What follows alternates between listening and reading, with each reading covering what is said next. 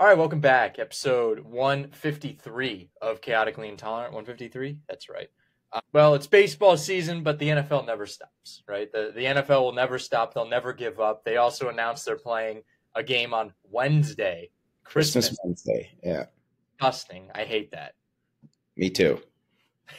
I know you're really, really against it, and I love more days of football, but Wednesday is like Tuesday and Wednesday is not a day for football. Like I can't even imagine how they'll work that out. Like are they gonna make a team play Friday the week before and then Wednesday and then play Thursday the next week?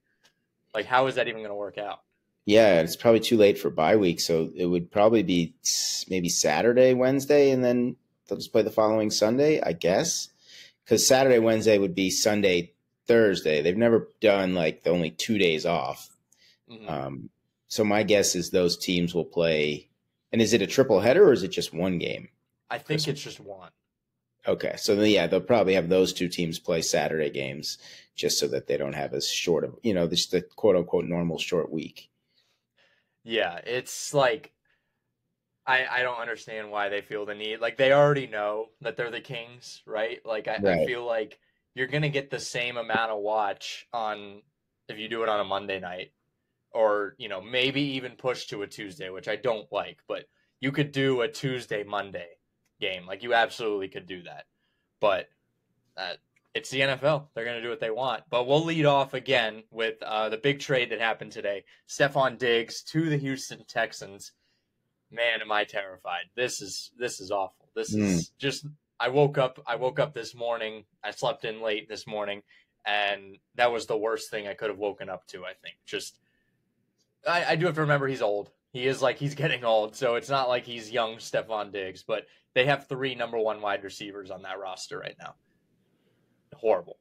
Yeah, I mean, it didn't feel like he was destined to stay in Buffalo. So I think in Houston's at the point where I think they need to make a move to sort of solidify their standing. We'll see. I mean, Diggs is not. It's not that he lacks the talent; it's the headspace really that seems to be holding him back. But yeah, now Houston with a lot of talent, but then they'll have expectations, which is hard for a team. It'll be the first year that they have people counting on them to win. It's easy when you come off a 3-win season. You can kind of just relax, go play football. So they'll have to deal with the weight of expectations. But Colts not getting Snead probably seems worse now. But the Titans got Snead, which seems better for them against their division rival. Yeah, I mean, like the Titans just don't really seem to have much else. So it kind of felt like I don't know. It didn't feel like one of those like big moves that puts them over the top. Like that's not what it did for them. I don't know even I don't really know what it did for them honestly, but it didn't really do as much as I think they're expecting. That's weird to say. Um and I mean, yeah, that stung and the Colts didn't want to spend the money, but we signed Julian Blackman back again yesterday. I think was that was something I did want to happen. But I mean, you got to get a big name at some point, right? Like to win football, like to win big games, you need to have big players. And Yeah. homegrown talent is fun for a while, but you need to spend the money too. But it's not a shock. Like I went into this offseason saying they're not going to sign anyone big, and they really didn't. So I'm not exactly surprised at this happening at all. Yeah, it's too bad because the Colts are closer to contention than the Titans are. That's for sure. Yeah, by far. But we can harp on it all day long. But it's not going to change anything. And also, R.I.P. Devontae Davis as well. That happened yesterday. Passed away. They found him in his grandmother's home. So I remember him as a Colt. He was a great Colt, great Dolphin. Um, he did retire at halftime with the Buffalo Bills, and I think people clowned on him a lot for that. But we don't know what was going on in his head. So yeah, but RIP to him. I think he was 35 years old. So very sad. Yeah, very definitely. Curious what happened. I know he had maybe some mental health issues potentially, but always sad to see passing. And then Pat McAfee, they were talking about, a few of those Colts players have passed. Edwin Jackson, and a couple other guys that have passed recently. So it's, yeah, always sobering news to hear that. Yeah. All right. Well, let's move to baseball. So the Boston Red Sox. I have to start with the Red Sox because this isn't like as good as it could have started. Obviously, they could be undefeated right now, but at 4-2, and your bullpen is, or your starting pitching is, I mean, they're awesome right now. Like Andrew Miller has changed that rotation for the better. Like almost everybody looks pretty dominant right now. I don't even know what to say. But again, this is my validation of 2021 and 2013. It can always happen. It can always happen. And again, we're 4-2. Like we're not mid-season and we're sitting in second place fighting for a playoff spot. So I want people to know that I realize we're 6 games into the year.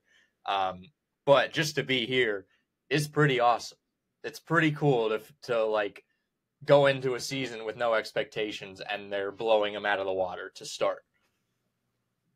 Yeah, I mean, look, you take the wins where you can get them. April baseball counts the same as September baseball, so these wins are all important. And look, to start on the West Coast is not easy. To play at any time on the West Coast is an East Coast team. So go to Seattle, now you go to Oakland. Promising start. Yeah, I'm gonna say something just about West Coast baseball. The West Coast needs to adapt to the East Coast. Like they need to adapt to the times. Like we can't have an East Coast baseball team playing at 10 o'clock at night. I don't care who it is. I don't care if it's the Royals. I don't care. I don't think it's right to have that. And it sounds like so East Coast like supremacy, but 47% of the country lives in the Eastern time zone. That's just how it is. The America is an Eastern time zone country. You can't have team. I just don't think you can have teams starting at 10 o'clock, especially on opening day. I mean, well, when you have 2 West Coast teams, maybe it's one thing, but when you have 2 East Coast team, you'd like to see maybe they move the games up to 9 at least. Because they'll play the national championship game at 9:20 Eastern time for March Madness, which is a little nuts. I mean, they're granted shorter games than the NFL or an MLB, but I never liked that. It was always sucky when, my teams, especially, growing up. Now a little different. You can use easier access to watch games and stay up later to watch as you get older. But yeah, not ideal. 10 o'clock. They're doing them at like 9:40, which is like their fake attempt at like, oh, look, we're making it earlier for the East Coast. It's like 30 minutes. That's 1 inning. So instead of getting done at 1:30 in the morning, it's going to be 1 o'clock. Awesome. Thanks. Thanks, Major League Baseball. And another gripe I have with Major League Baseball, I'm dubbing it Uniform Gate, Unigate. The Mariners didn't have their uniforms on Sunday. They just did not have the cream-colored uniforms that they wanted. They were not delivered in time to wear them. And the St. Louis Cardinals did not have the powder blues ready. They might not have them ready until the summer. The Yankees were sweating through their uniforms against the Astros in a game that was played in March. You could literally, the jerseys were damp with sweat. This is outrageous. I've never seen a professional sports league like this be so inept with their uniforms. I mean, their goddamn uniforms. How do you not care about what your players look like on the field? Baseball's popularity is already declining. Why would anyone care about the game now when the league doesn't even care about what their players look like? It's crazy. It's been a whole fiasco at this point. Really has. I mean, got to listen to Seinfeld, right? What was that whole, the cotton, they wanted to switch the uniform material. I forget what it was. Maybe they should just... George goes up to Buck Showalter, of all people, and he's like, the players are complaining about the uniforms. They don't feel like they're breathable. I think you should go to cotton. It's a natural fiber. He's right. And then the jerseys shrink, and then 2 games later, and they're going out, and they said Don Mattingly looks like a penguin out there. He's waddling. Yeah. But I've never seen something this inept. And baseball, Rob Manfred already has a bad name for himself, and he just keeps fucking up. And I don't get it. I really don't. This is so horrible. Yeah. Uh, Like if you I highly recommend any listener that wants to buy a new jersey, don't buy the $175 jersey that they sell at the team store. Go to DHgate or Alibaba, which they're Chinese suppliers. The logos are not screen printed. They're not like heat pressed on. They're actually embroidered. The names on the backs are actually embroidered. The shirt might be a little lower quality, but overall, much higher quality, and you can get a jersey for $15 on DHgate or Alibaba. Much better. Just completely skirt around Major League Baseball for that. You're not getting a higher quality thing there. Let's talk about, let's see here. So how do we want to do this? I guess the Yankees are starting out hot, but we do this every year with them, right? We do the exact same thing. And the Astros sucked to start the year. They forgot how to play baseball again. Again, the exact same thing. Well, they threw a no-hitter for their only win. That's true. They won that game last night. Blew it in the ninth, Josh Hader. So there's a whole, a lot of weird alternate universe stuff happening for the Astros. I mean, they get off to a slow start a lot, so there's no panic there. I mean, that's the thing with baseball. It's not like an 0-2 start in the NFL, 0-3 start where it really kind of really puts you in an uphill battle. The Yankees, I mean, they're good, but they are not 5-0 good. No way. Well, 5-1 now, but yeah, like they caught Houston at the right time, and nothing looked spectacular. I mean, Soto did some good things. There was some excitement, but this stuff's all going to level out. It is, and that's the thing people have to realize with baseball. You can't make these overreactions. Lots of fights as well to start the year. The Blue Jays and Rays got into a fight. I can't remember. There was at least like 2 other fights where guys were pissed, and I think it has to do with the uniforms.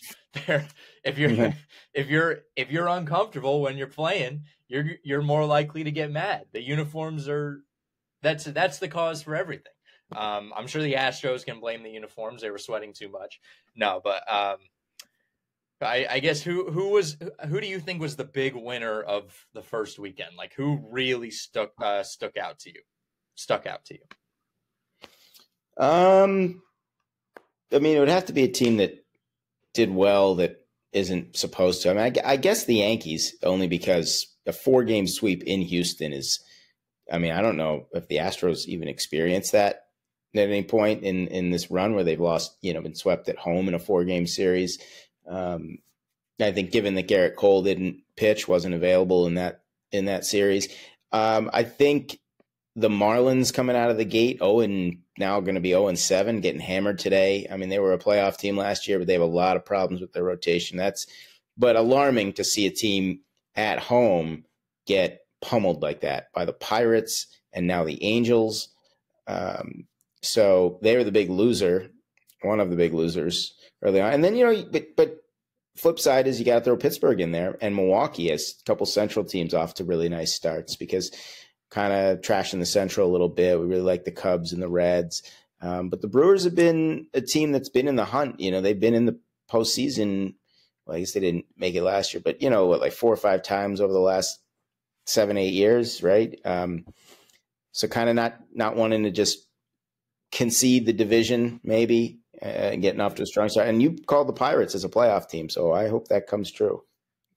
Getting off to a nice start as well. What's wrong with the Mets? Frank the Tank, obviously, we have to mention. They are horrible. Yeah, well, this is just more the residual of all the moves they made that didn't really pan out, and we haven't seen JD Martinez on the field yet for the Mets, so I don't even know how much of a difference he can make at this point. They're winless at home so far to start. That's always deflating, right? When you're winless at home, you come out for opening day and you have a homestand and you don't win, that's pretty deflating. That's what the Marlins are looking at right now. It's what the Mets are potentially looking at. They got now a doubleheader tomorrow against Detroit. Detroit, also another team that we were speaking highly of in our preview, off to a good start. Again, played the White Sox, playing the Mets. So you kind of have to take this stuff into consideration a little bit too, and I think that's why the Yankees are more noteworthy, because what they did was against the Astros.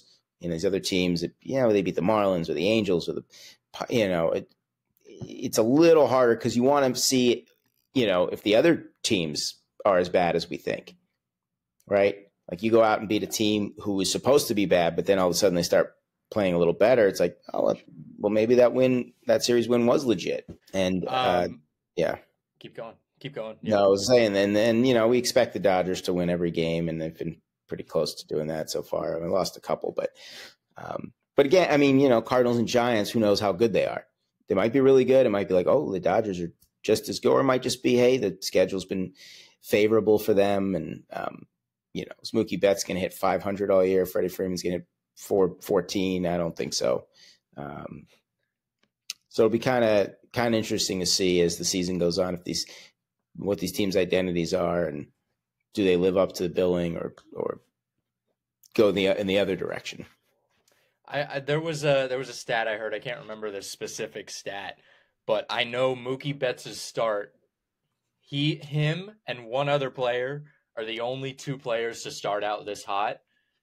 Babe Ruth is the only other person. It has something to do with him switching to shortstop, or what is he, second base? Is he second base or shortstop? I think he's short now, right?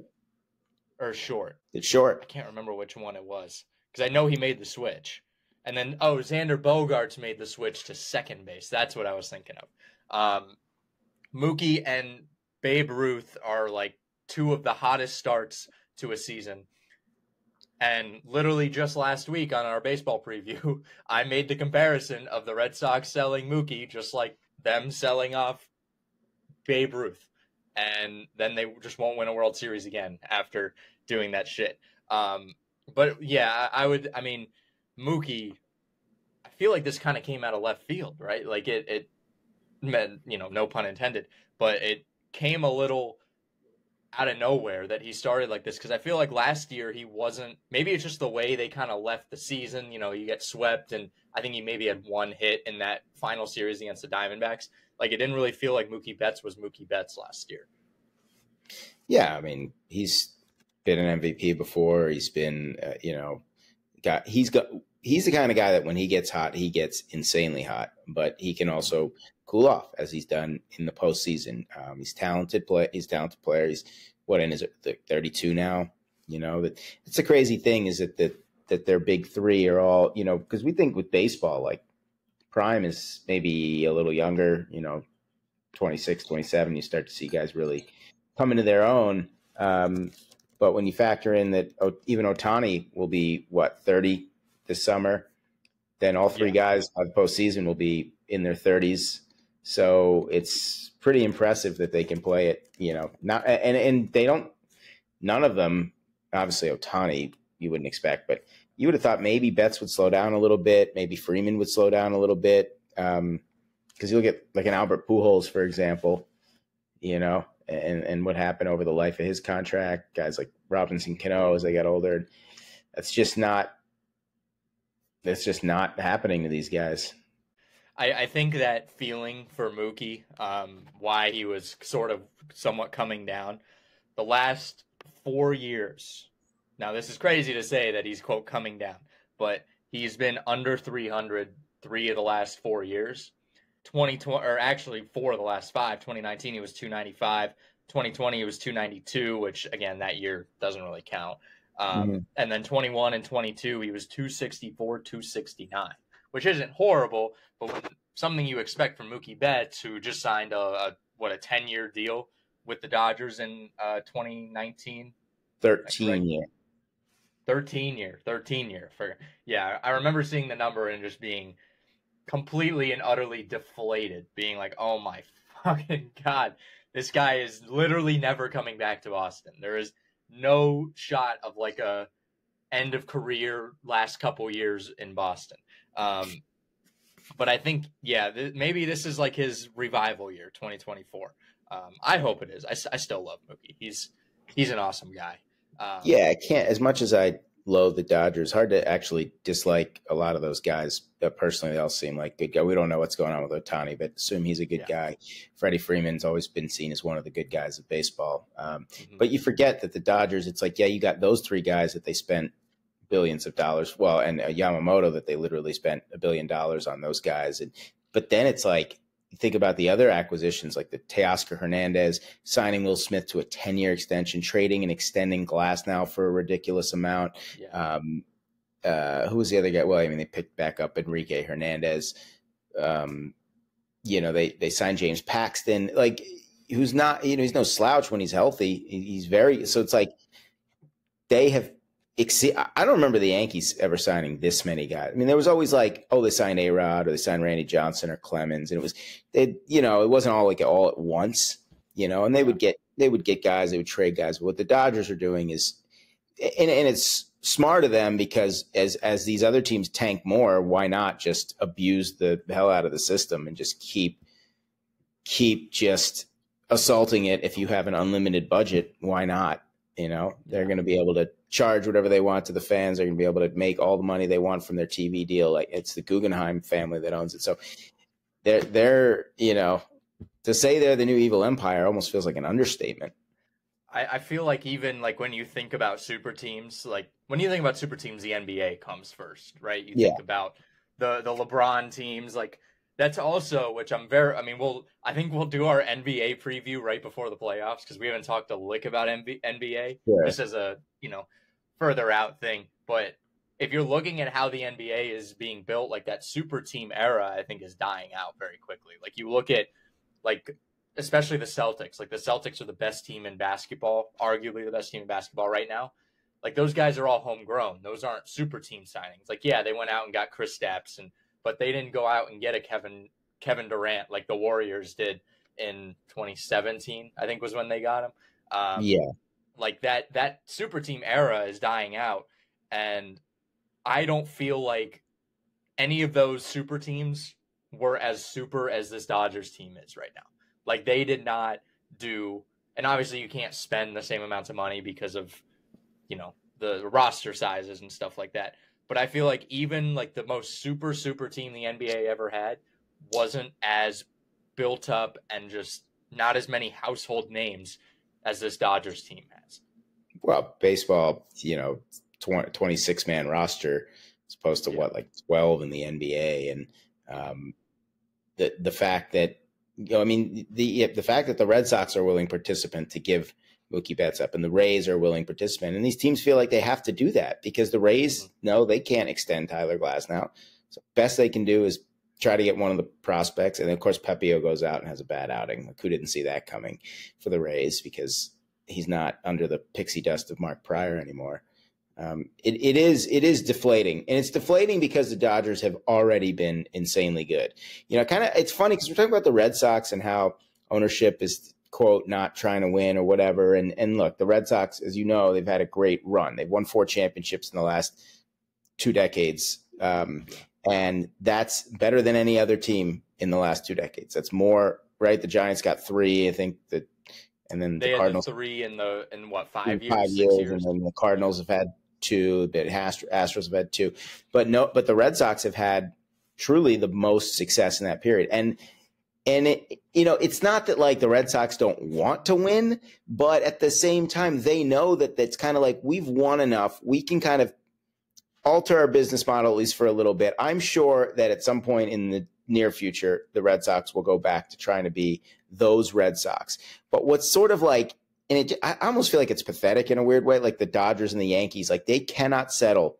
They can never accept anything less than having to throw the most money out there, put the best it's like, what if the fans had to experience a year or 2 of losing to come back? What if that was part of the plan? Or what if it was like this title would mean more?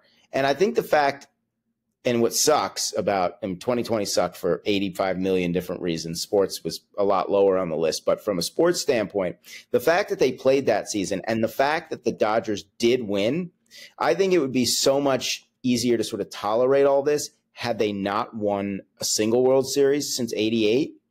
But the fact that they can, like, let's say they win this year, say, oh, but this is now our second in 5 years, and then it starts that debate again. Oh, but a lot of people say it wasn't really a title, and Dodgers say, but if your team had won, it would have counted. But it's like, no, we know I wouldn't have wanted the Orioles for that to be their championship. No way. Red Sox won, I would have killed myself. Yeah, it would have been awful. So it's like you can't have it both ways.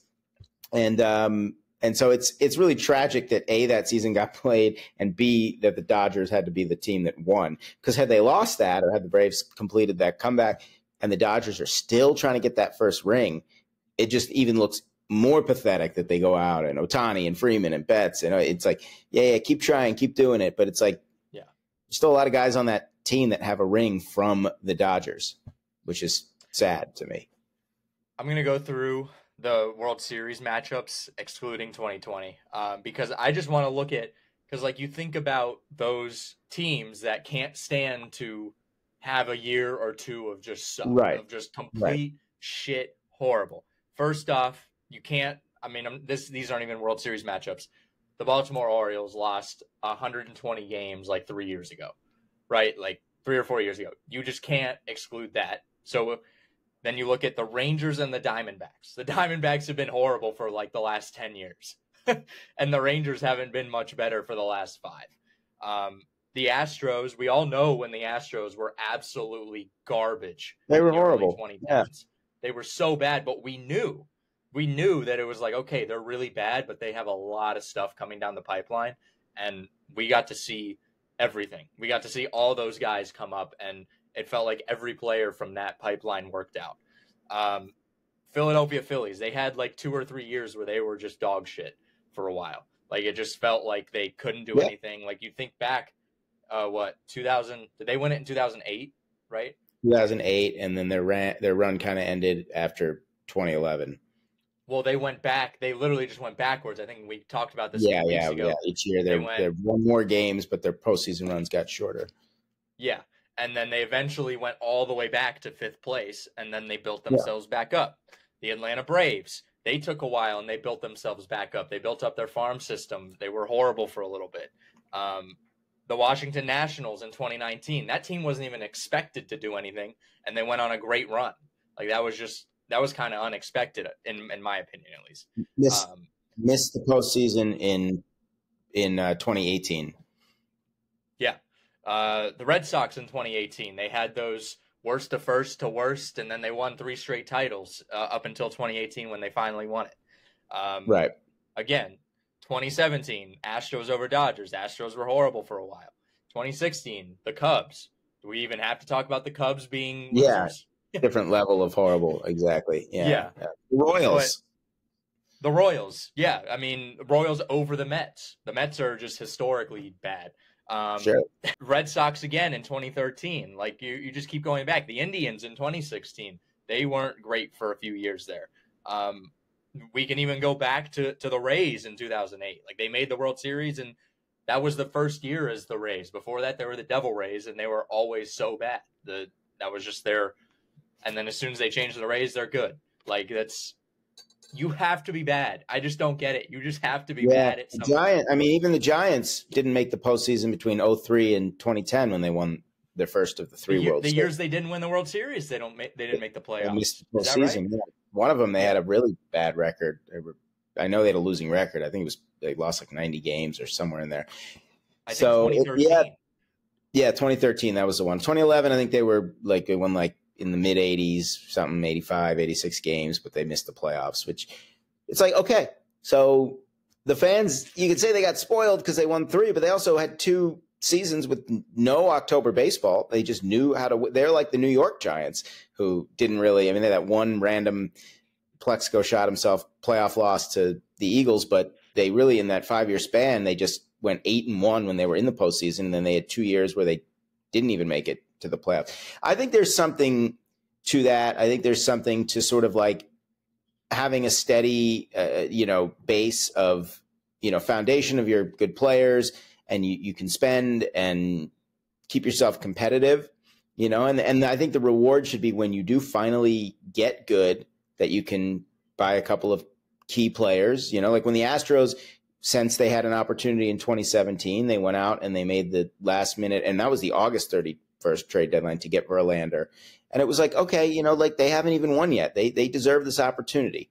And then funny, they went out, they got Garrett Cole the next year, and then they didn't win those couple years that he was there, right? I think it was just 18 and 19 that he was there. Was it that? And long? Then, it was only 2 years. Short? I think. Yeah, and I think that when they won it in 2022. Of course, the Astros are good every year now in an obnoxious way that the Dodgers are. But again, it's a lot of homegrown players. Yeah, they went out, they got Hader this year, which was a bit of a surprise. And okay, it was kind of weird because it didn't even feel like closer was an area of need for them. You know, you would have thought starter or maybe an outfielder. But they did it and won in 2022 with a lot of homegrown guy. I mean, their original core, but then you like a Christian Javier, Framber Valdez, who weren't obviously on that 2017 team. So I think what the Dodgers are doing is bad. And having lived out there, having been to that stadium many times, knowing it is at least a place like if you're a hater of a place like New York or Boston or even like a Detroit, those cities give a shit. They care. Yeah. There is a fabric. There is a sense of community that those teams, you know, that those cities have in connection with their teams. And it's special. And then, of course, the people in LA say, well, that's because it's cold and you don't have shit going on and we have the warm weather and the beaches. But then again, that's like why you don't care. And it's a nightmare to get to those games. And it's like, it's obnoxious that they're going to win the NL West probably, if not every year the next 10 years, 9 of the next 10 years. They're going to win multiple championships. Will it be 2? Will it be 5? I mean, we're going to have to see a lot of Ohtani and he's not. They're not throwing him in jail or anything, right? That's not happening. So, and who's to say they're not going to go after a big name next year? Just keep this thing going. And there's a part of me that thinks we can't even hate on the Dodgers. Just hate on MLB for not making the moves to stop this. Yeah, well, I think there is definitely an issue because you don't have like a real salary cap. Like there is the luxury tax, obviously, but like the NFL, they have much more of a harder salary cap, right? And I think that's a whole different debate because baseball, like it does feel like a lot of the talent is being hoarded. And in the NFL, you see every year there's like always a few teams that are not good, but they find a way. Like they find a way to win football games. They find a way to make the playoffs when, yeah, maybe they really shouldn't. Like you look at the Bucks this year, like they were not, nobody expected them to win. They found a way to win. How many teams in Major League Baseball can you really point to and say, yeah, they can actually win a World Series this year? Like, well, I think a lot of, I mean, 6, maybe 8 at most. 6, maybe. I mean, you look at the NFL, like you could have made a case for almost every team. Like even could have made a case for the Bucks, I feel like. Yeah, what sort of saves people in MLB, or like the saving grace, is that the playoffs are quote unquote a crapshoot. Which it's funny because how can it be a crapshoot when it's a series and the NFL is one game? You know what I mean? How are the NFL playoffs? But is it just because these are whining Dodgers and Yankees fans whose teams always seem to be on the wrong end of the crapshoot? Because we lost to Arizona. It's got to be because it's a crapshoot. That's not because they were the better team. It's crapshoot. And I kind of think like, at least in baseball, that's our saving grace. Dodgers can win 120 games and still need to play well for 3 more or 5 more or whatever. In the NFL, it's funny because it does feel like other teams have a chance. I mean, even the AFC, where the Chiefs have won 4 of the last 5 conference titles, yeah, the Bills have been in the mix, the Bengals, the Ravens this year. Maybe even at Jacksonville, you felt like if things had gone right for them, whatever. But it kind of feels different though, because home field is a big deal in the NFL, but it doesn't, like, as annoyed as we are with the Chiefs, as sick of them as we are, they're not hoarding the talent. They just happen to have a lethal combination of head coach and quarterback, just like the Patriots did, and some other superstar players in the mix, like Chris Jones, Travis Kelce. Well, up until this year, L'Jarius Sneed. You develop these guys. The Chiefs aren't going out and spending like. They didn't go. I mean, they spent money on Mahomes, but they had drafted him. They didn't go out and, buy Tom Brady in his prime or go out and pick up.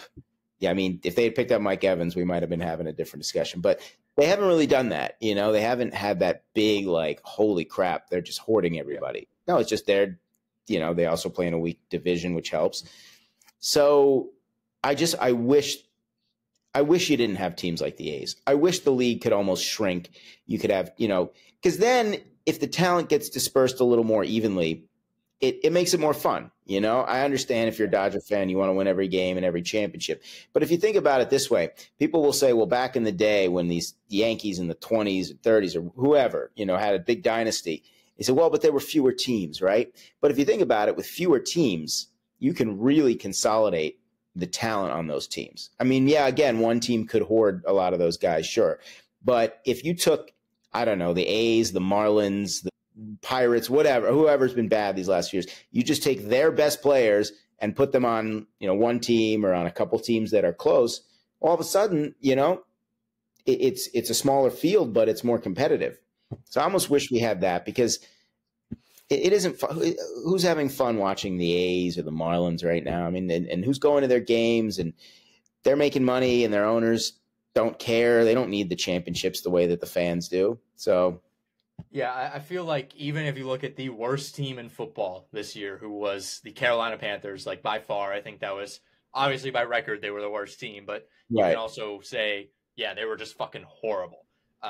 They were trying, like they're still trying to win. Like it's not like they are openly trying to lose, and you could point to the Athletics and say, you guys are openly trying to lose. This is a major league, like literally the movie Major League situation. I mean, they just sent down one of the best players on their team. They sent him down to the minors. Like, how can there has to be some sort of investigation into that, because like, what reasoning could they have? I think he was batting like 350 to start the year, something pretty damn good. And they're like, yeah, we're just sending you down. Like they are almost openly trying to lose these games. And I feel like this happens every year with at least 1 to 2 teams. I mean, who could we look at right now? I mean, Colorado. Oh my God. Oh, God. Colorado lost 16-1 on opening day, or maybe they were down 16-1 at some point on opening day. I mean, this is fucking outrageous that this is what we're doing. This is what we're watching. Professional athletes, these professional teams, they're making billions of dollars. This league is making billions of dollars, and they're just not trying. They just don't care.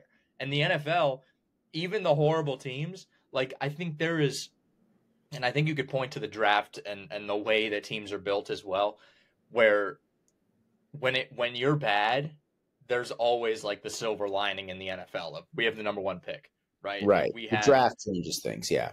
Yeah. And Major League Baseball, like you get the number 1 pick in the MLB draft, a lot like you're like, yay, I'm excited, but it's like, okay, well, we're not going to see a change for 5 years. Like at least we're not going to see a change for 5 years. You know what's weird? You don't hear a lot about, like, because you hear a lot of talk about the salary floor in MLB, but you don't hear about that in the NFL. Even bad teams sign free agents. I remember for a long time, Packer fans gripe that they never sign free agents, and not, I don't know if it's because they're cheap and small market or because the fans own them or whatever. It just never was there. It never was part of their model. Prerogative, yeah. But they won. But the Packers are, you know, I mean, now they're going to be good again. They've had some ups and downs, but you know, obviously they call themselves Title Town. They've won 4 Super Bowls in their history. I think, yeah, 66, 67, 2010, 96 and 2010. So it's not like they're, you know, it's not like it's and the Bengals are cheap, for example, and they were really bad in the 90s, really bad. And they were bad for the early 2000s also, until Carson Palmer kind of gets them turned around. And then obviously now they're in a much better place with Joe Burrow. But you feel like even cheap teams and bad teams will sign players. It's almost like the GMs have a say in the NFL. It's almost like they'll go to the owner and be like, we can get this guy and we can mess around and tinker with his contract so it doesn't cost us that much in the salary cap or whatever. And the owner's like, all right, well, you know, it almost feels like every team's playing within the same budget. I don't know if that's just because there is a salary cap or just because of the fact that in the NFL that players just want to play and get paid and they know that their careers are short and they will, you know, you wouldn't have a guy holding out into the season to sign in the NFL. You know, like Blake Snell, you wouldn't have that in the NFL, would you? Most of the time. Every once in a while you have, like Le'Veon Bell. Or are you talking about a free agent? I'm talking about a free agent. Contract. A free agent. I thought you were talking about like the, you know, no, not a holdout. sitting out. No. No, that's different. A holdout, you know, as a player, you know, and that's normal. Players are going to gripe about their contract. Chris Jones sat out that first game against the Lions. So like I get that. I mean, that's just human nature. Players want to get paid, right? But I mean, I'm talking about like these ridiculous asking prices and sitting out. And I mean, you have the Giants are playing the Dodgers. It would be nice if we could see Blake Snell pitch to maybe beat them. And he's not ready because he didn't sign until the middle of March, right? We haven't seen JD Martinez in uniform yet for the Mets. We haven't seen Jordan Montgomery take the hill for Arizona yet. I mean, I get it. It's a long season, and so it's not as big a deal, but I feel like you just wouldn't see that in the NFL. I mean, what is the one common denominator on those three guys that you named? Scott Boras. Yep.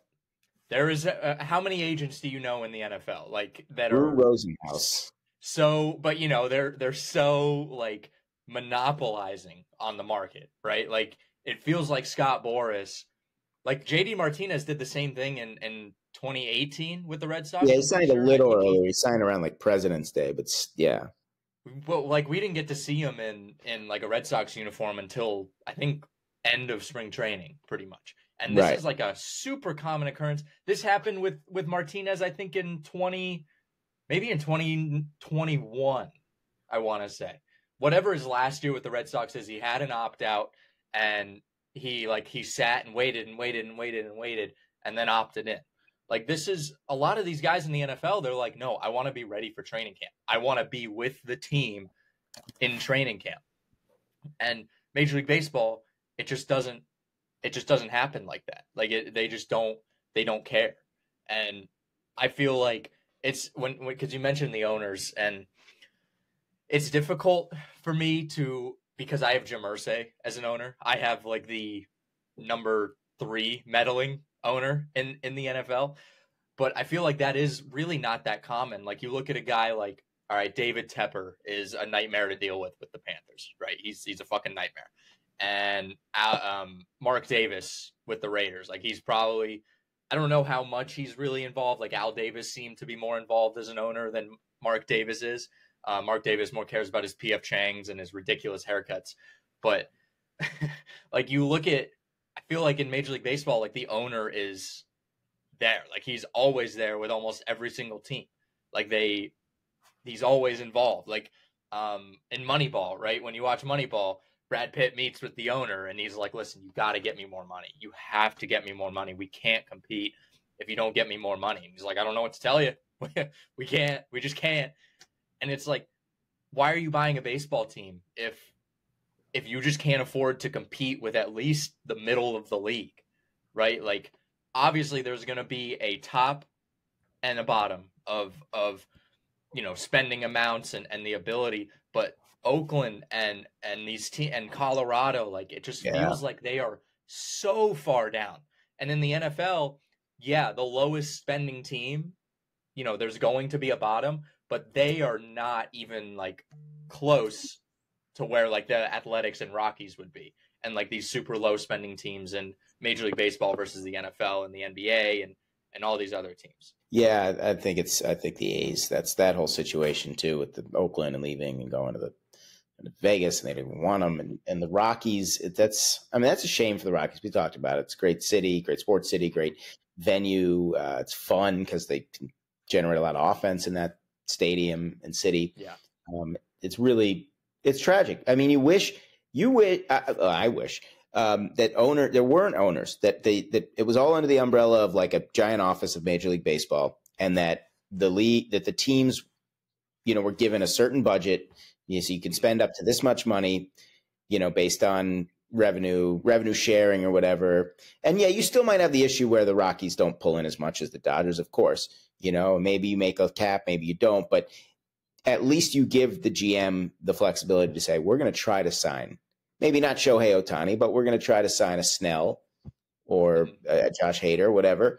And the fact that the owners kind of ruin it, but it's a business. It's like we can't, we want to complain about it as fans because it is an entertainment, but I don't know how many people the Rockies are truly entertaining. I mean, they're entertaining like the families that want to come out and watch, but that's not really what makes your brand. The Rockies are not going to be an international brand. They're not going to do it. But if they won, if they won a World Series, how many people are tuning in to a Colorado Rockies game, like as a Rockies fan? Yeah, unless you bet, right? Bet the over in a game at Coors Field. I don't know. Yeah, I can't imagine it's a lot. Root Sports is the network that carries their games. I don't know what their TV deal is. They haven't been good in a while. I mean, they won the wild card game in 2018. I think that was the last time they were in the postseason. They had their little Rocktober run. I mean, they made it in 17. I think before that they hadn't made it since 09. And then of course they made the World Series in 07. But that feels like a waste. Yeah, I'd say the A's have just become a laughing stock. Everybody expects them to just be cheapskates and do their Moneyball thing forever. But Yeah. the Rockies feels like a waste, like a real wasted opportunity to have a winning, profitable, exciting franchise. It's a great brand. I love their branding. I love, Yeah. the whole Mile High thing, the Rocky Mountains. I mean, there's great opportunity there, and they're not even remotely competitive.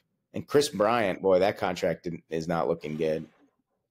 He was, I think it was on opening day. He's standing at first base, just staring into the void.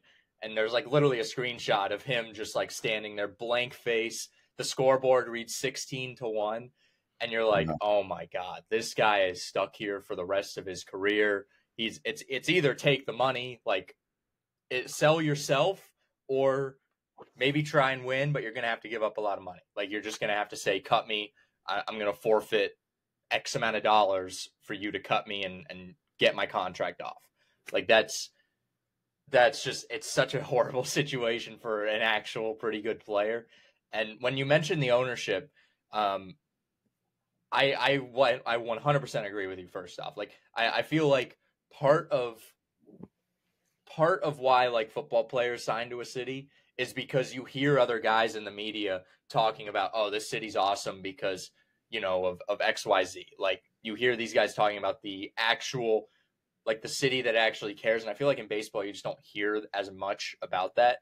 And I think if it's kind of like 50-50 on like, yeah, like you don't want like your organization being run by fans, right? Like you don't want them to make moves just because they're fans. You want them to make smart baseball moves, but at the same time, you want to feel like the ownership and the management cares about the city. Like, all right, here's a great example. I saw a video of when Taco Fall was on the Celtics, right? And the entire TD Garden is chanting Taco, Taco at the end of the game because they want Brad Stevens to get Taco Fall in the game. Is that a smart basketball move? No, it's probably not. Like it's like, okay, well, this probably isn't the best move in game right now. But you know what? Because it's fun, we're gonna put Taco in for 5 minutes. We're gonna let him try and dunk for 5 minutes. We're gonna let him, like, we're gonna give the fans what they want. And it feels like as we move further and further away, there's just less of a care. And then that gets into, there's a big debate right now because Royals Royals and the Chiefs owner is the same. The Hunts own both the Royals and the Chiefs, right? I don't think the Hunts do they? I thought it was the Glass Because family, there's or there's two discussions on the Royals and the Chiefs about their stadiums right now because there was a vote for the city to partially fund the stadiums, which I don't think we should be using. Personally, I don't think we should be using government money for stadiums. That's unless you're giving discounts to the people in that state or in the city, whichever fund, wherever the money comes from. Unless you're letting them in for free or giving them a heavy discount because that is their tax dollars, the owners should be footing the bill of these stadiums. And Clark Hunt wants money to renovate Arrowhead Stadium, which I understand why you want to renovate Arrowhead Stadium because you have your generational quarterback. That's why the Colts built Lucas Oil Stadium for Peyton Manning years ago because the RCA Dome was, according to them, a shithole. I never got to see it.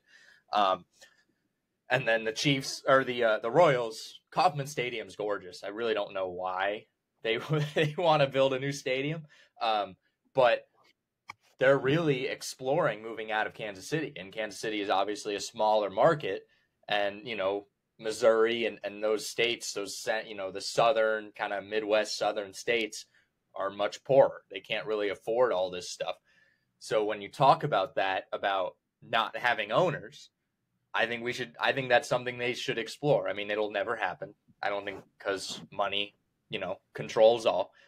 But if you don't have owners, I feel like if you have like this sounds socialist. It sounds like the people kind of own the teams, the people run the teams. The fans pick who you want to run the team, right? Like you could do a sort of membership to join the team. You get heavy discounts on tickets. You get some merchandise for fans, right? Like you also get the fans more involved. I feel like that would encourage the fans to be more involved. You treat it more of like a quote mini government, for each team. And I think that because a lot of fans, they don't care as much because they feel like they don't actually have any sort of bearing on the team. I feel like you should have some sort of bearing. Like social media, teams don't listen to social media. No matter how many comments that you leave on a social media's, on a team's social media, they're not going to listen. They don't give a shit. They don't care, right? Like you say, hey, the Red Sox fans wanted real ketchup in Fenway, right? That was a huge thing for years. The Red Sox wouldn't put out real ketchup. It was like this fake ketchup substitute, no tomatoes in it.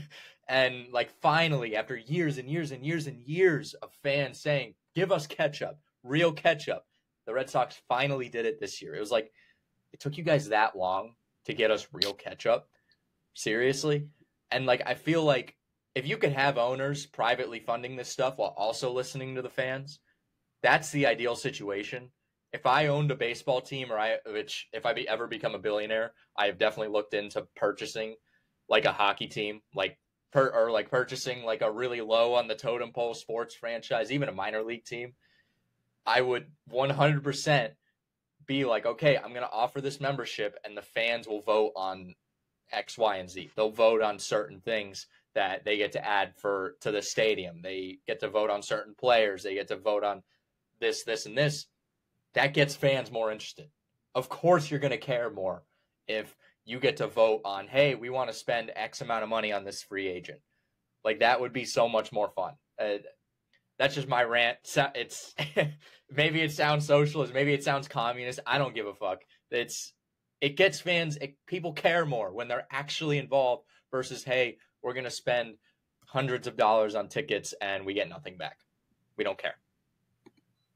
Yeah, I would love to see that. Never happened, but great to fantasize. Never ever happen.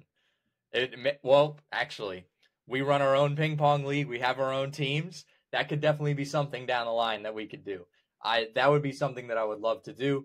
Hopefully, maybe not this year. This year it's just too much. It's already being too much. But having something like that, like just getting people to care more. That's what you need, because baseball fans, like obviously you have your diehard baseball fans, but the majority of America just seems apathetic about baseball. And the NFL, like the world stops. Sundays, like a lot of the world just stops for the NFL.